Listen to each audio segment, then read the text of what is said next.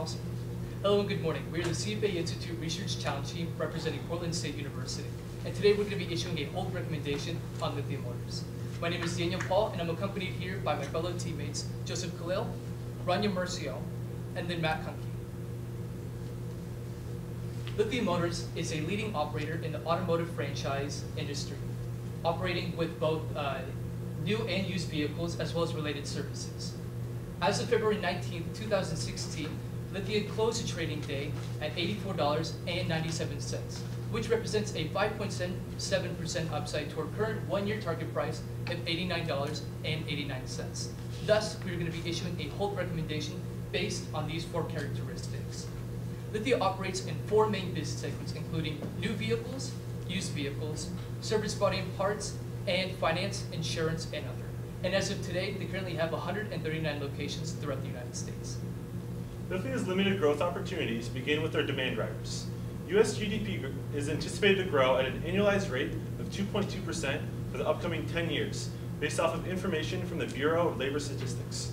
The characteristics incorporated in this growth rate include the declining labor participation, diminishing productivity, and slow inflation. All these characteristics combined help create a slow and consistent growth. Disposable income is anticipated to grow at an annualized rate of 2.5% in the upcoming years. Several factors incorporated in this growth include the improvement in stock values, the increased number of Americans returning to the workforce, and the improved housing market. Our pest analysis also displayed a few limited growth opportunities. First, the EPA recently issued a regulation requiring fleet-wide fuel efficiency standards of 54.5 miles per gallon by 2025. The implementation of this regulation creates additional costs that will trickle down to both the retailers and the consumers. Decreasing gasoline prices will encourage consumers to continue to purchase new vehicles while not having to worry about the fuel efficiency of the vehicle. Millennials have also become a larger part of the car market, and their preferences have become more influential. They are purchasing fewer vehicles than previous generations, and their license ownership is diminishing.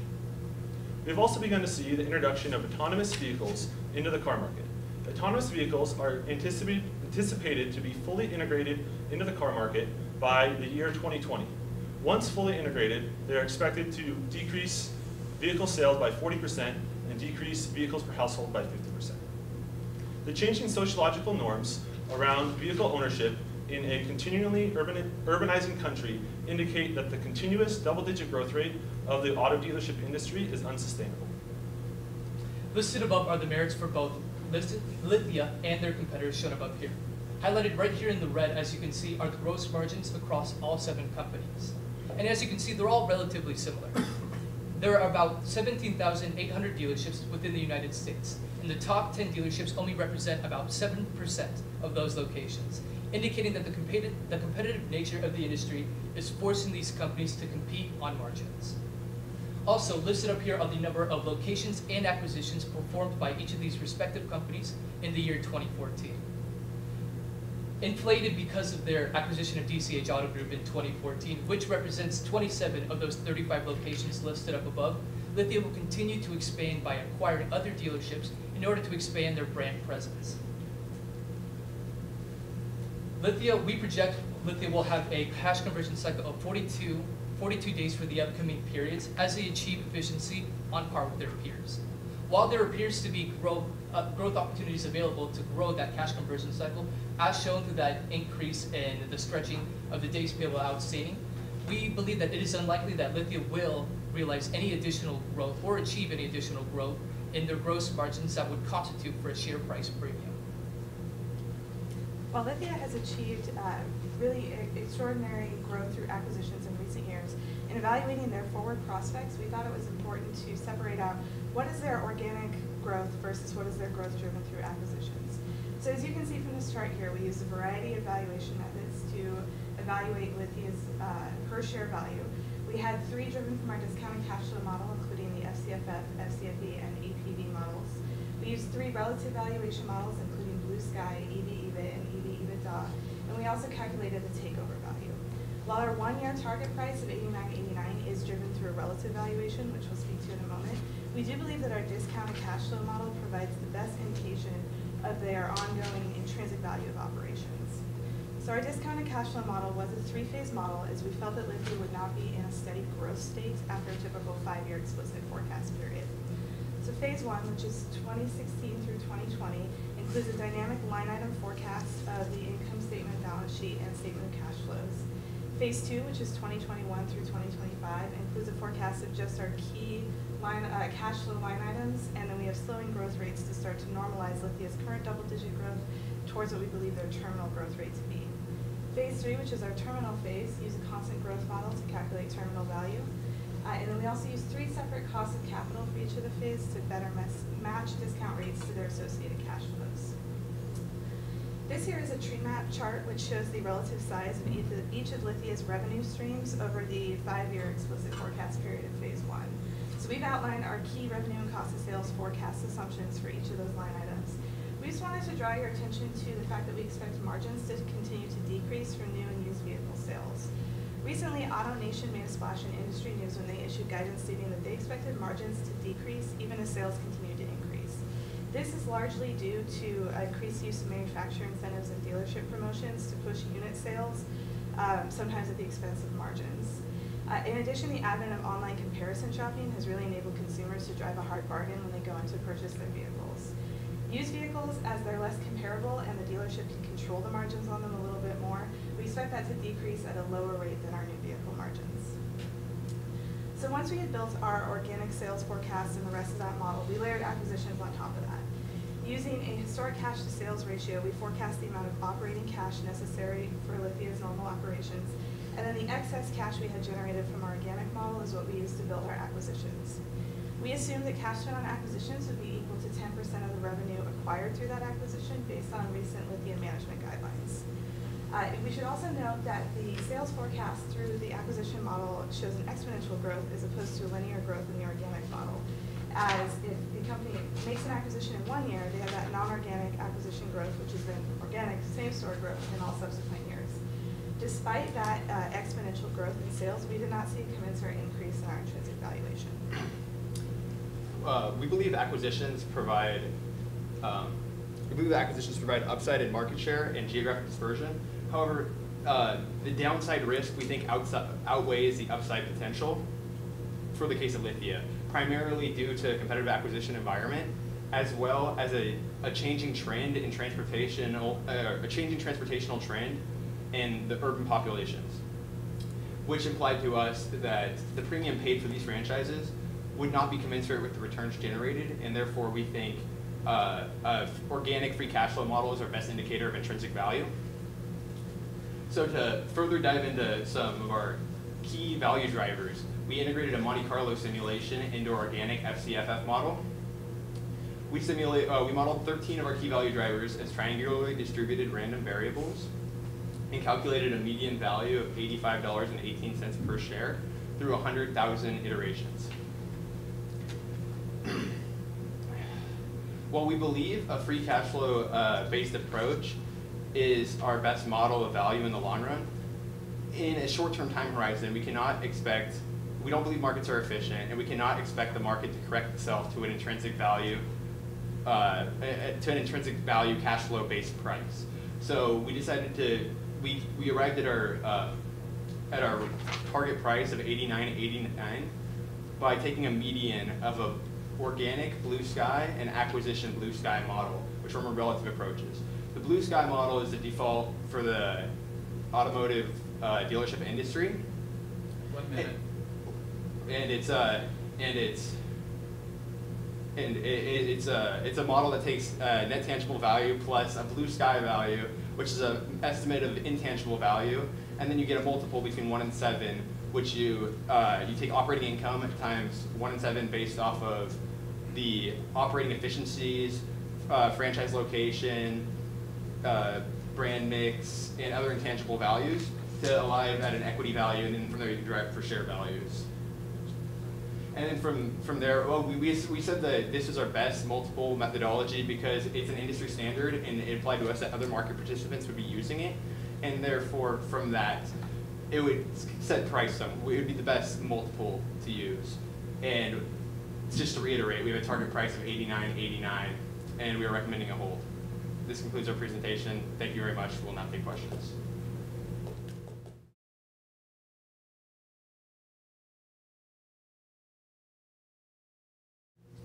All right. So since you submitted your report, the stock has gone up to, as Carl said, 95 and change. And we've had the benefit of a fourth quarter report, which was a positive surprise. Given what you know now, this may or may not be fair, but it has nothing to do with your presentation. But to answer the question, what's your rating on the stock now? Well, I don't think it's changed. When their fourth quarter results were released and we took a look at the earnings call transcript, their 2015 results were actually slightly less than what we forecast for year end, which means that our overall forecast may be slightly optimistic. In that call, they also adjusted down expectations for 2016 operating results. So we feel that maybe not in the 1 year time horizon, but certainly in the long run, we're going to see a correct downward. One of the things you guys obviously highlighted a lot here, and probably rightly so, was the company's growth through their mergers and acquisition strategy. How do you incorporate the company's capital structure and financial flexibility into evaluating that strategy?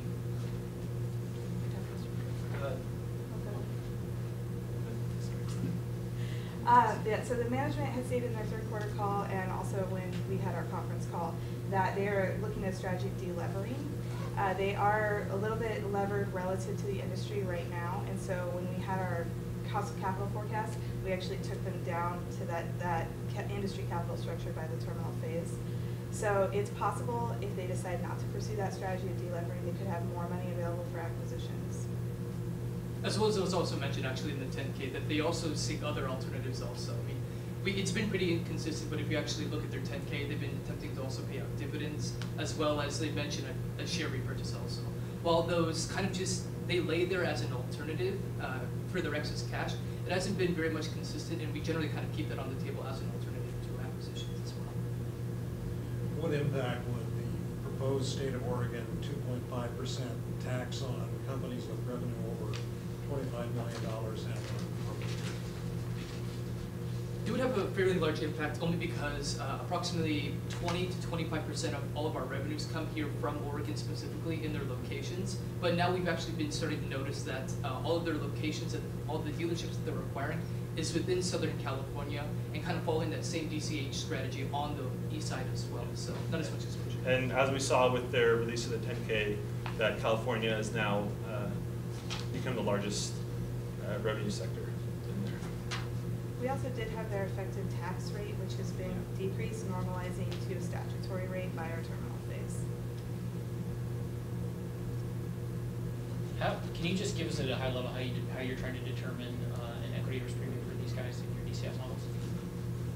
Yeah, so we have an equity risk premium changes 3 times. We have our 3 phases. We did a historic equity risk premium for the first 2 based off DeModrin's published returns of S&P versus 10-year risk-free. Or well, I guess the first one's a 5-year for duration matching our bonds. So we have equity risk premium based on historic returns of the S&P 500 and a 5-year risk-free rate for phase 1, and then a 10-year risk-free rate in phase 2. And then we use the Duff & Phelps forward-looking premium for our terminal value. You write in your report, and it's not in your presentation, maybe it's not fair game, but maybe you can comment just for general industry knowledge. What's the effect of the Volkswagen emissions scandal on Lithia in particular? I don't think, well, my initial statement was I think the automotive industry's been very resilient historically with GM and all these big scandals. I think it's something they'll blow over personally, but I'll let them. Yeah, so actually if you saw the acquisition of DCH Auto Group, the majority of all their vehicles are all imports. And as we know that the import vehicles were kind of tarnished a little bit after the Volkswagen emissions scandal. And considering the impact of the number of import vehicles they may have, it may send a negative image towards those vehicles specifically, and consumers may move towards maybe domestic vehicles or even some of the luxury vehicles that they have as well. But Lithia has definitely been increasing that percentage of those import vehicles, which have been affected by that. And Lithia, used to be the largest dealer of Chrysler and Dodge, I've been told, over many, many years. Now what's their largest brand that they sell? the largest brand, from what I remember, had to be, it included Dacia, Toyota, and there were a few other vehicles that were in there. It's an import, yeah. Yeah. Like you said, but Mhm. you don't know which one. Okay. It's fine.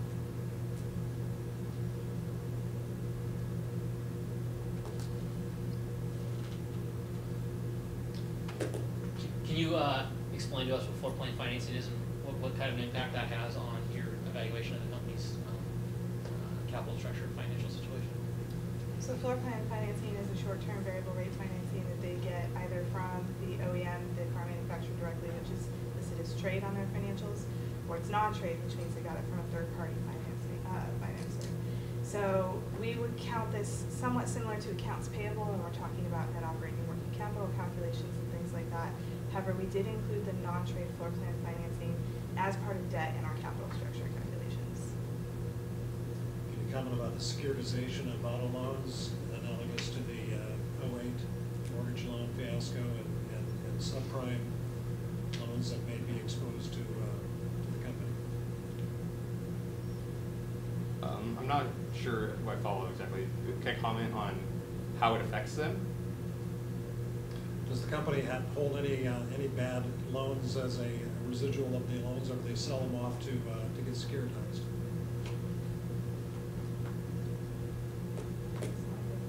I didn't see anything in the 10K pertaining to securitization of their loans.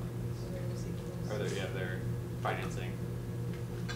New York Times has written about this. In 2015, you might Google that and read on some comments about that. Back to the floor plan financing, you say you count it as debt. If the car doesn't sell, what's the option to satisfy that floor plan obligation? They're still required to pay the floor plan financing. There might be some. Or they can give the car back, OEM. so, right? This is, are you talking about non-trade where it's not through the Yeah, OEM? it's not trades through a third-party Oh, okay, maybe financer, that's so a they s- wouldn't maybe have that's any a separate, recourse. okay. And Maybe I'm thinking OEM. They've had a huge divergence from how they're financing. It used to be a lot more trade. Now it's almost entirely non-trade financing for their floor plan. Okay, well then, I don't understand it correctly.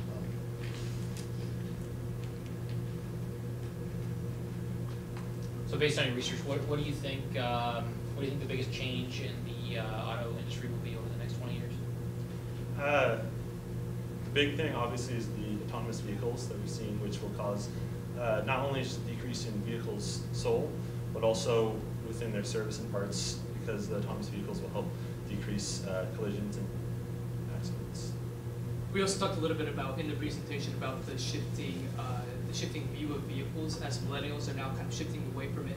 As there are alternative modes of transportation available, when you start looking at little smart park cars where you can rent on an hourly basis rather than just purchasing a car outright, I mean, definitely the millennials are definitely moving away from it as they're starting to go towards more city-like urban areas where they're not having to move as much, not having to really purchase a vehicle and solidify that sort of commitment. So it's definitely changing that. And as we saw with their diminishing license ownership, mainly in the millennials from ages 16 through, I believe it was 24, they had in each age group, it was difference between, I think it was 10 to 20% decrease in license ownership since the 1980s.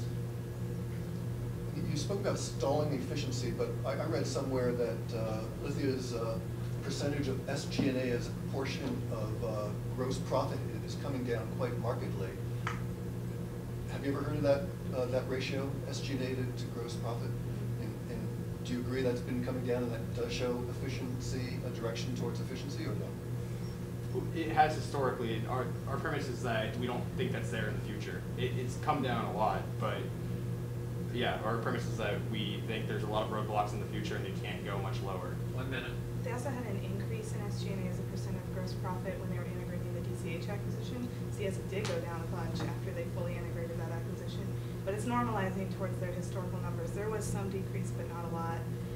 They are the industry leader in that. We just don't think we have much room to squeeze it further. Then you mentioned California is now their largest market according to the 10K, which is kind of new information. Is that good or bad? Well, that's good and bad both. Only because Texas used to be their largest percentage of revenue, but as you've kind of seen, the economy's kind of been hurt after energy prices have been absolutely just dumping, recently in the news. And, obviously the economy is being affected and those consumers aren't going out purchasing vehicles. And Lithia they've generally had quite a bit of acquisitions there in the California region, in the Northern California region at least. And then following their acquisition of DCH Auto Group, the latest acquisition was actually in Riverside, California, which